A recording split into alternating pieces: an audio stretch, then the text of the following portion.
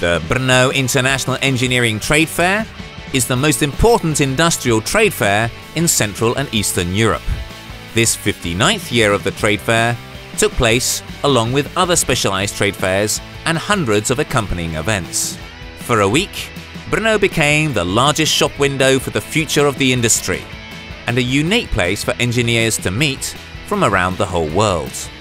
India was a partner country, and Indian companies were represented especially in Pavilion A1. More than 1,600 companies from 32 countries of the world participated at this year's trade fair. This included the trendsetters in the industry, world-class companies, recognized experts, representatives of industry, and the political elite. The company Carl Zeiss and its Industrial Metrology division is not only a traditional exhibitor at the International Engineering Trade Fair in Brno, but also a leader in its field. The company's distinctive stand in Pavilion F attracted experts and representatives of the industry, as well as the wider public. Willkommen hier auf der Messe in Brno. Welcome to the trade fair in Brno. Under the title Industry 4.0, we have concentrated on the changes which are going on right now. This means that the role of measuring technology and quality control is now changing at an unprecedented pace.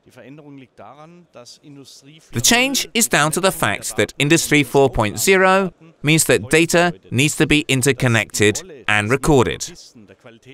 Therefore, the role of the metrologist and quality control is rapidly changing today, in a way where the data that is collected now must be evaluated.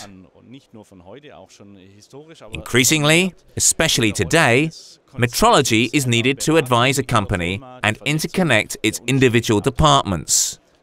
This means that we can use PyWeb to increase the ways of connecting up and evaluating data, to reuse this data in the production environment, and to push quality control to a new level. Another step that we have taken is to offer many more alternatives in the field of integration, as you can see in the background, with collaborative robotic systems to help us to display processes much more reliably. Another huge step that Zeiss has participated in significantly with important partners is the matter of Adamos. We have founded a joint venture with companies like DMG Mori, Software AG, and Dürr to define the matter of the factory of the future, the industrial Internet of Things. This means that we have a joint database, which we use to prepare a platform. This allows us to connect up the data for the future much better when it is transferred. It means that we can allow the systems to communicate with each other. This is a significant step towards Industry 4.0. There's a lot of innovation here, and we talk a lot more about optics in controlling processes and in a chain of production processes. We have a number of innovations that Zeiss is developing which help us to convince customers who visit us here, or future customers, that we are a partner who's got something to offer.